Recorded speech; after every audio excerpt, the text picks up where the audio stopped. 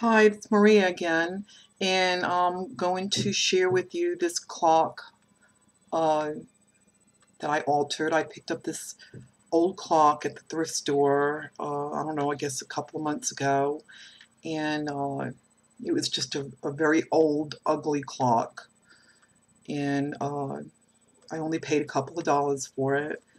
So I pulled it out of my boxes the other day and decided to alter this.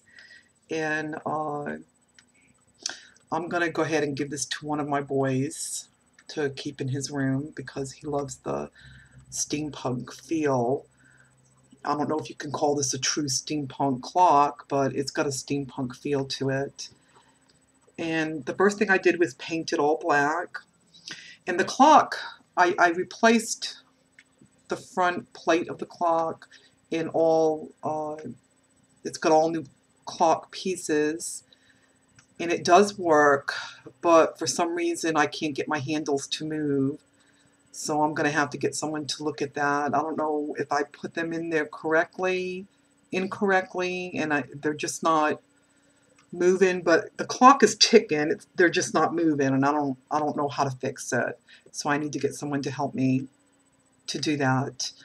Uh, but anyway, I painted the whole thing black and removed all the internal pieces and covered it with uh, let me show you the paper that I used. I used the DCWV Tattered Time. I've had this for quite a while. And this is the pieces that I used to cover the clock with. And anyway, I had a lot of fun doing this. Uh, and I knew I was going to end up giving it to one of my boys. But I added this handle, and the handle was gold, and I painted it and uh, just glued that with some E6000 to the box. And on the top, I made this zipper flower. Really didn't want to add any flowers to this at all because my boys are so uh, they're so macho that I don't think that they would have liked that. But I wanted to add at least one flower, so I made the zipper flower because it had metal in it.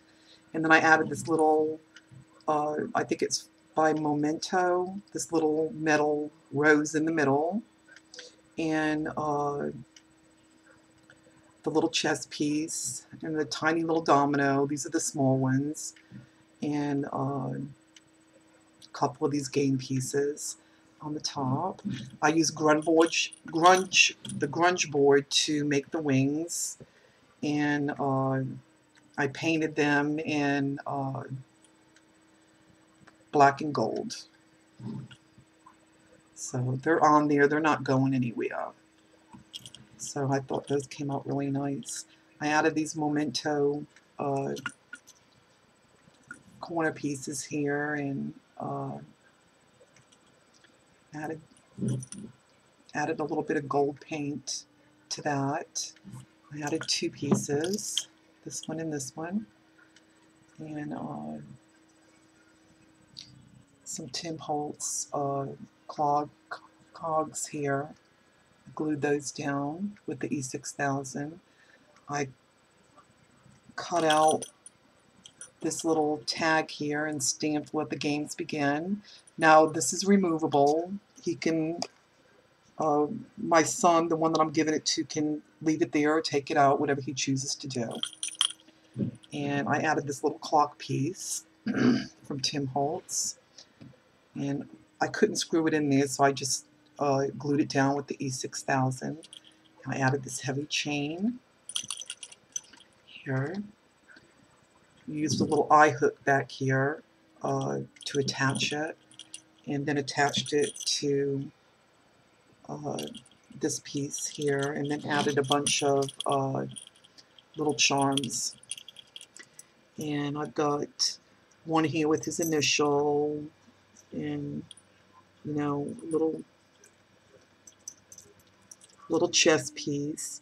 Because he plays chess, he's an avid chess player, so I wanted to make sure I put those pieces on there. A little airplane, the clock from Tim Holtz, and added some pieces inside of there, and a little black gem here, a little ruler, and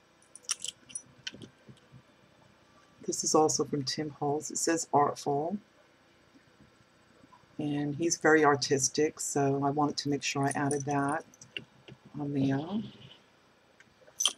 So that's really about it. I really like the way it came out. I think it represents my son perfectly, and I hope you like it, and hope you enjoyed my video, and have a wonderful day. Okay, bye.